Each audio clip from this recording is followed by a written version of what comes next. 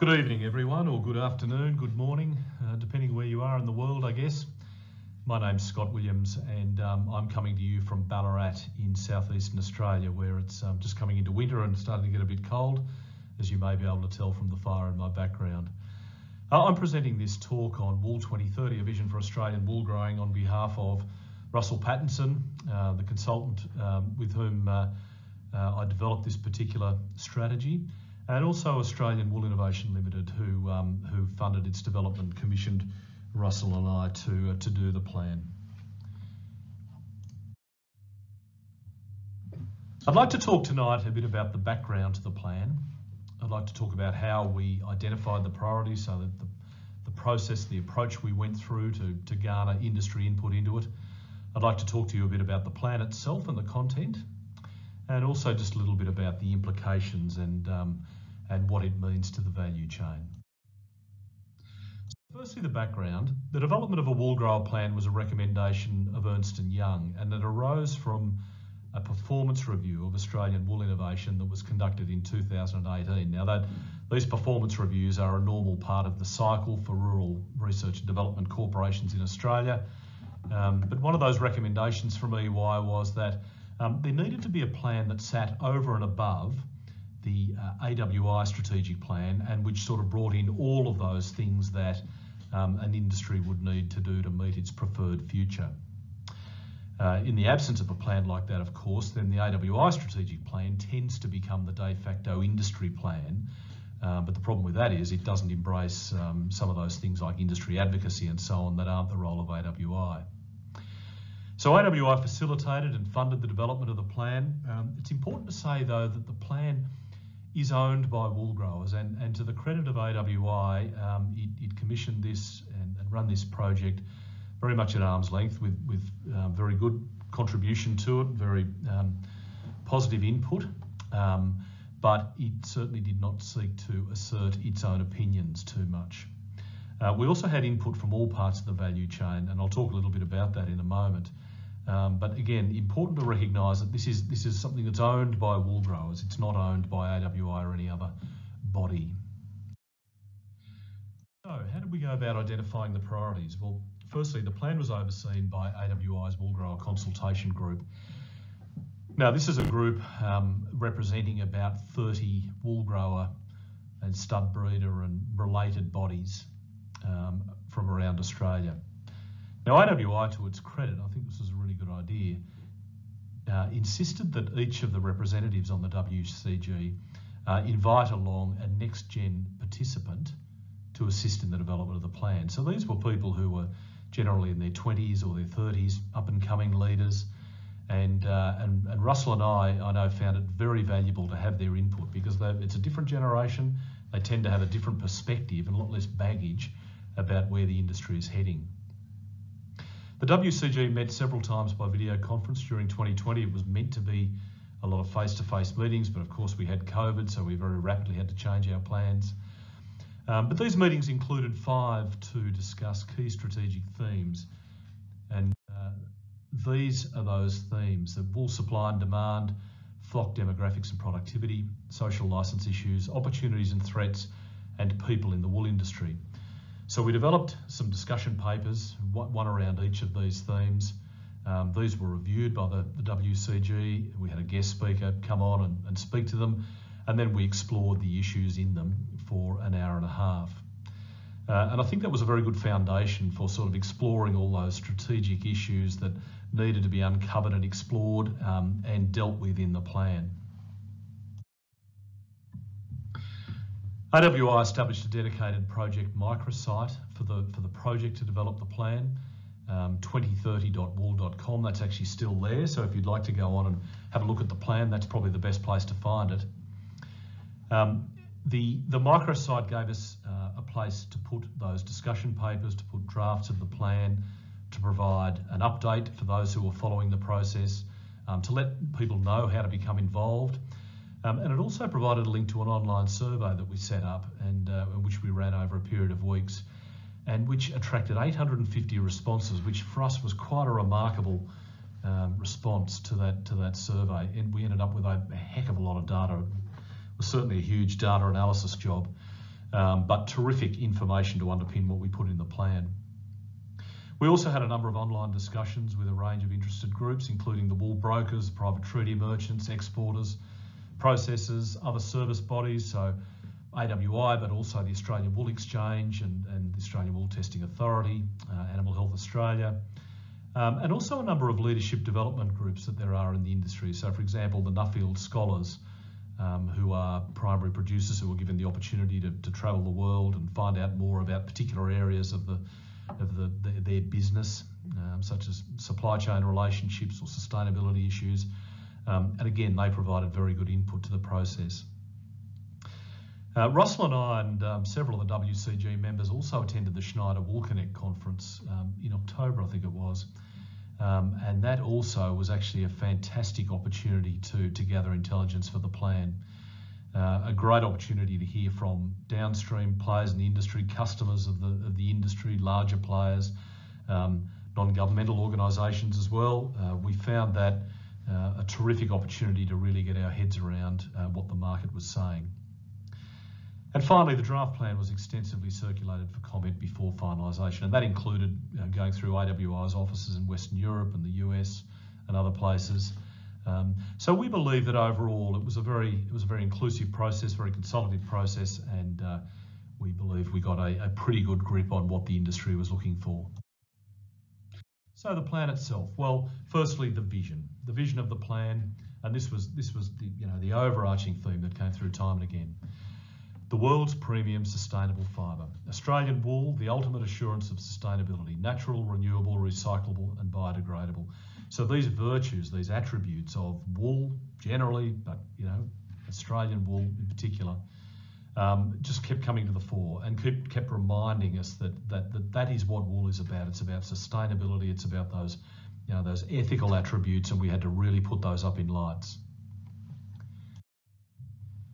The core themes that you'll find running through the plan, if you find a chance to sit down and read it, is firstly an unrelenting focus on sustainability. It involves the careful management of our animals, the land they occupy, the well-being of our wool growers, and the well-being of our customers. Pursuit of excellence in the raw material we produce. There's no doubt about it, wool is a premium fibre. It needs to tick all the boxes in terms of an excellent product. Pipeline profitability to drive investment and innovation on farm and in the development of new wool products. If we don't have profitability in the industry, then those things won't occur. This sentiment about the development of new wool products came through very strongly from a lot of the people who responded to the survey. The Australian wool industry has a proud and long record of producing new and innovative products, and clearly this has to continue. And the final one, which was also, again, a very strong theme, was around enhanced communication with our customers and better meeting their expectations. We've seen how, in the last decade or two, the sort of constraints that were always traditionally associated with the wool industry around the length of the pipeline and the multiple processing stages and the sort of disjointed nature of sending price signals and other signals up and down the pipeline have potentially held the industry back. But there are new technologies now, new ways of communicating that mean we can get around that. And there are also new stories to tell, new attributes to talk about in the fibre. And again, that was a very strong theme coming through in the strategic plan. So we've organised the plan into 5 pillars. The first one is caring for our animals and the environment. The second one is about marketing the world's most desirable fibre. The third one, communicating with our customers, as I've just discussed. The fourth, transforming our production systems through innovation. And pillar 5, fostering a prosperous wool growing community. So I'd just like to speak to each of those pillars in brief to give you a sense of what's in the plan. We used quite a lot of sort of futuring techniques in this plan. We've got a couple of stories in there told by wool growers who are in 2030 about how they run their businesses, how they relate to the world and the market and everything else. And we've got a statement against each of these pillars which sort of summarises where the industry is in 2030 if it's met, if it's been successful in delivering against these strategies. And under this particular pillar, We've said in 2030, wool is one of Australia's most trusted industries, renowned for its stewardship of the people, animals and environment in its care. As a textile farmer, Australian wool is recognised internationally for its sustainability standards, which are underpinned by rigorous certification. So the sorts of strategies we have in this pillar: continuously improve animal welfare, protect our sheep against fly strike, which is of course continues to be one of the major welfare challenges for us. Protecting our sheep against other endemic and exotic health risks, so preparing for, heaven forbid and touch wood, foot and mouth disease or something like that to come in.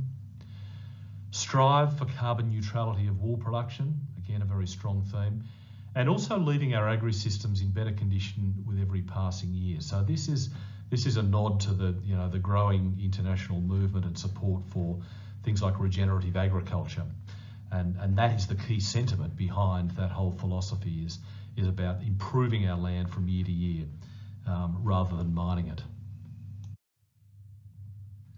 The second pillar is about marketing the world's most desirable fibre. And here our statement is that in 2030, the industry has renewed its relationship with consumers following the COVID-19 pandemic. Consumers understand that Australian wool delivers comfort, boosts health and positively benefits animals and the environment. So here we're talking about promoting the unique benefits of wool, developing innovative wool products, as we discussed, building existing and new markets for wool products, maintaining and building the reputation of the wool mark, which remains one of the key assets for Australian wool growers, ensuring access to key markets, and a very particular strategy there about developing a COVID-19 recovery plan, because it became quite clear as the year continued last year that COVID was going to inflict a fair bit of pain on the industry for all of us.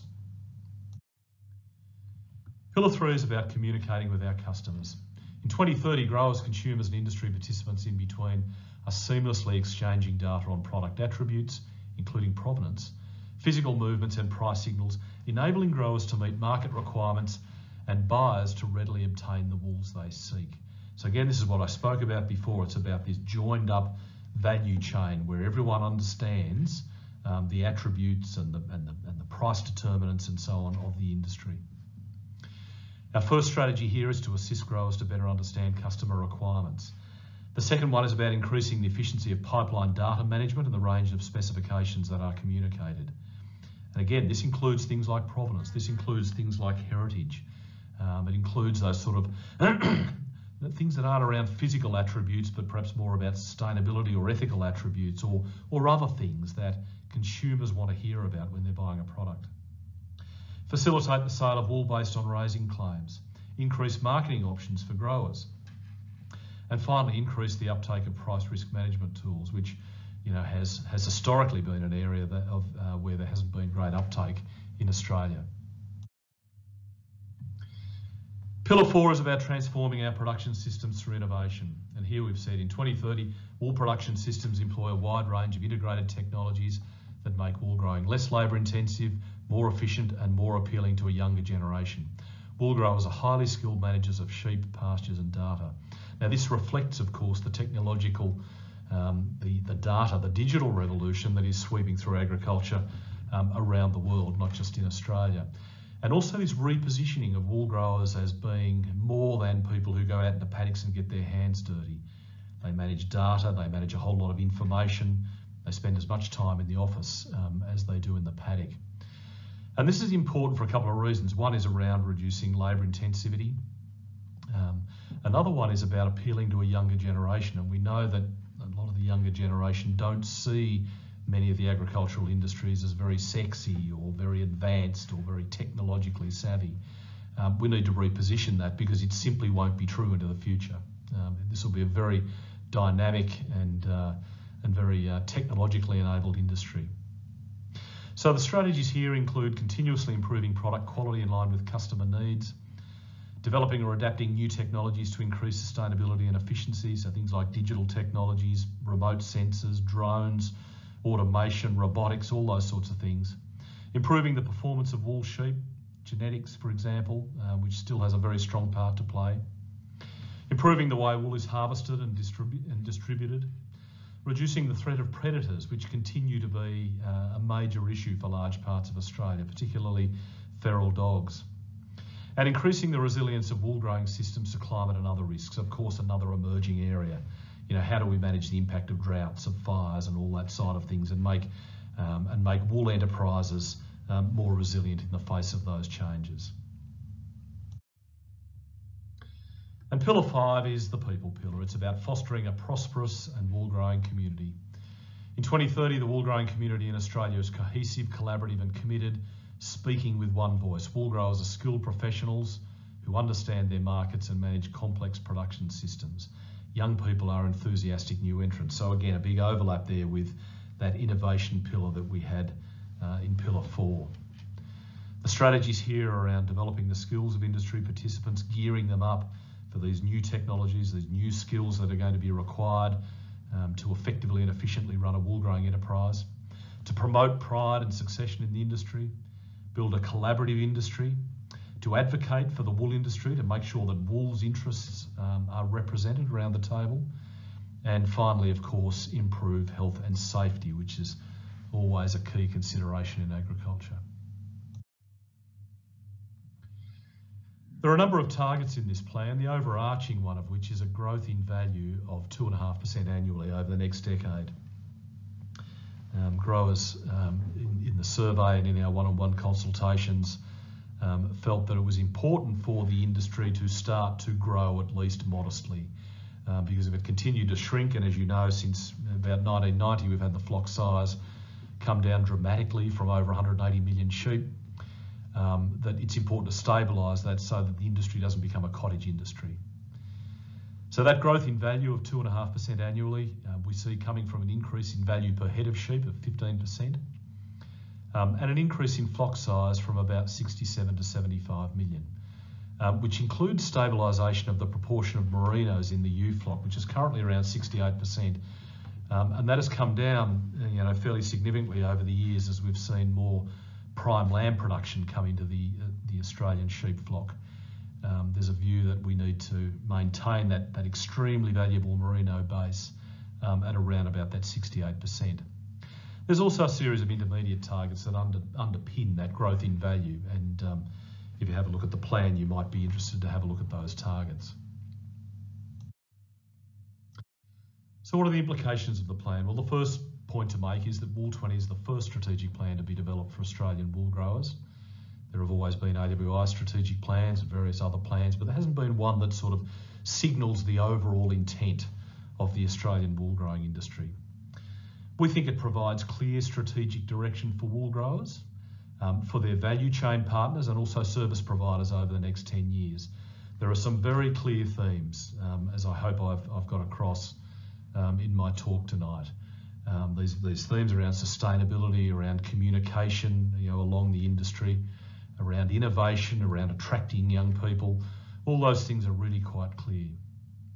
It also sends a very strong signal, we think, to the market that meeting customers' expectations is the top priority of Australian wool growers. That came through very clearly, and we hope that that's been signalled very much in the plan. I'll finish by inviting you to have a look at the plan. We hope that you'll find it interesting. We hope that you'll find it relevant and that it hits the mark. And so I'll just repeat that microsite that I mentioned before, 2030.wool.com. It's still there. You can still access the plan. If for some reason it's not, if you look at the Australian Wool Innovation website, you'll certainly find the plan there.